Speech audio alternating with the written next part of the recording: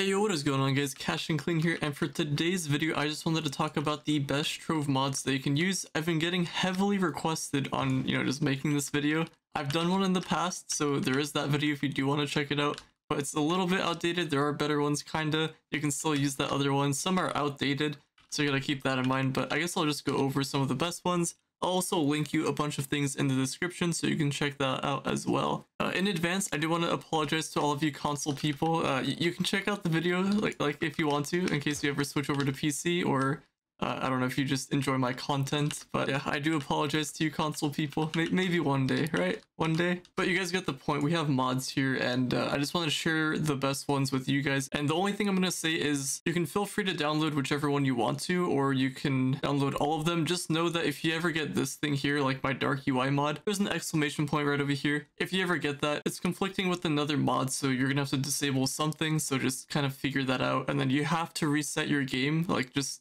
exit game and then reopen it to fix it. Because if I just go over here and disable this one, for example, it's not gonna like save. I just have to restart my game. So hopefully that makes sense. Another thing that I want to talk about is I can actually change some of the settings for my mods. So I don't know if you guys are interested in this, but it is pretty cool. You can go over to your settings, mods settings, and then Symbols Chat mod. This has a bunch of configurations you can do.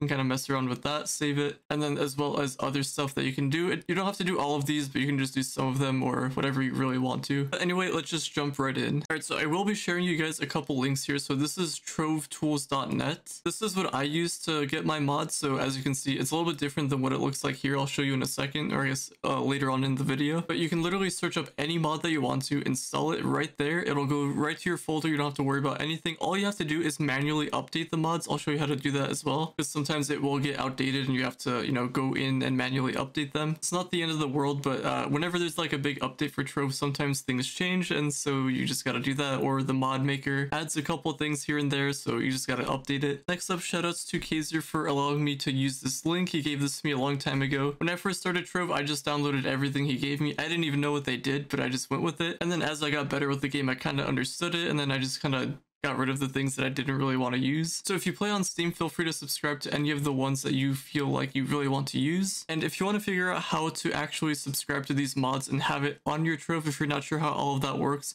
I'll show you how to do this on Steam. So when you open up Steam here, you just want to go to Communities Workshop. It'll take you to this little page here. All you're going to do is type in Trove, and Trove will pop up right there. Just search for it. And as you can see, we have Trove here. As long as you're signed in, anime loading screen. That's the most popular apparently. But anyway, you have stuff here.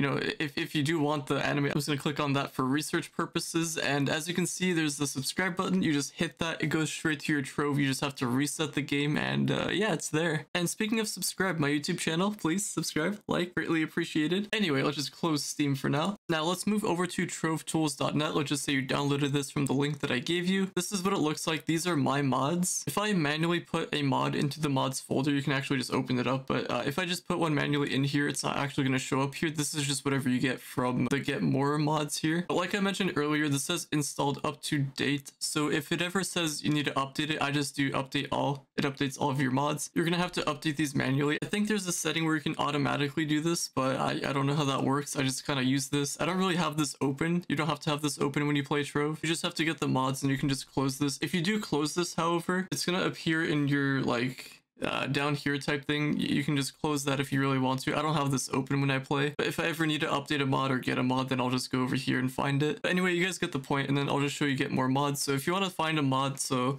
let's just go with the Symbols Chat mod.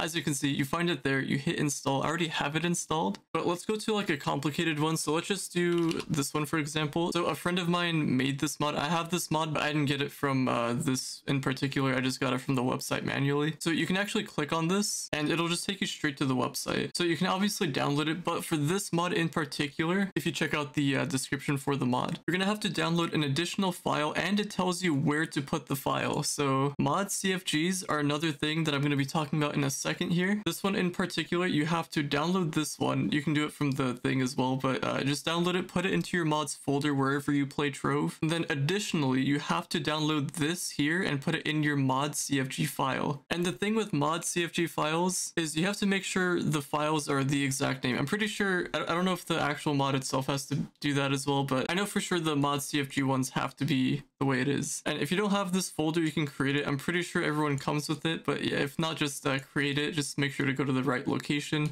You can just type this into your search bar and yeah, you're good to go there. This mod has some pretty cool features. So if you do download it, you can use the friends thing. You can just join invite, but you can't use the features. So you have to get the CFG if you want to use the features for this one in particular. And some other mods are like that as well. So I wanted to bring up that information with you guys just so you guys understand. Lastly, we have the mods folder here that I will be linking to you guys. So you can download all of these if you want to, but the only issue with this is that some might be outdated and you won't really be able to update these mods if you just drag these into your mods folder. So I would just recommend finding this in either trovetools.net or Steam. The name is going to be very similar, or if not exactly the same. By this, just make sure to find the exact mod maker. And yeah, these are the mods, and then I have the CFG files as well. Just make sure the name is exactly how it's supposed to be. If it's not the way it's supposed to be, the mod's just not going to work at all. So just keep that in mind. And yeah, I think that's everything I wanted to talk about with the mods. Just make sure you want to get the mods that you actually want. You don't have to get the ones I have. Like if you don't want this, just don't get it. And as far as finding the right folders, like the CFG one, for example, just type in your search bar %appdata%,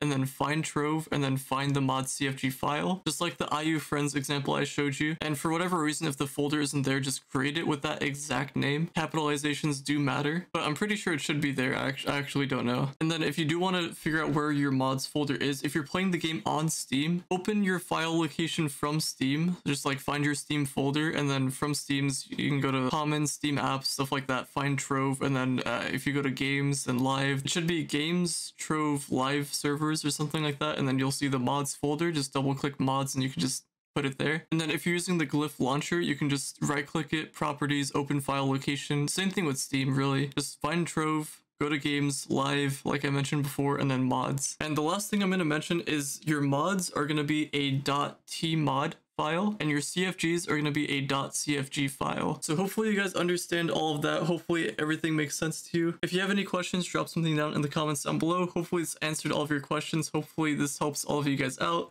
I'm sorry about all of you console people, but we'll be back with episode 2 of my new series soon. I'll try to find a time to upload that, but in the meantime, hopefully you guys enjoyed this one. Drop a like, subscribe if you're brand new to the channel, and I will see you all later.